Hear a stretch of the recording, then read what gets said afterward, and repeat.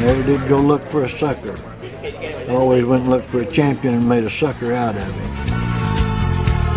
I'm 23 years old. I got $1 million in my hand.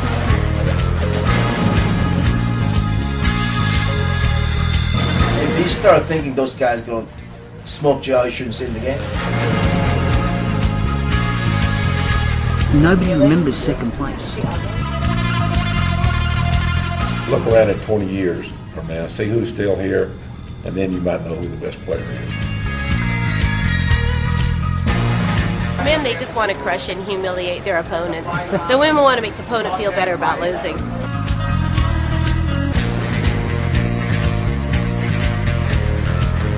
If there isn't a lot of money on the table, I wouldn't sit down. You always got to carry around a wad of cash in case you get a private game in a private room. And I lost $13,000 the first night I played poker.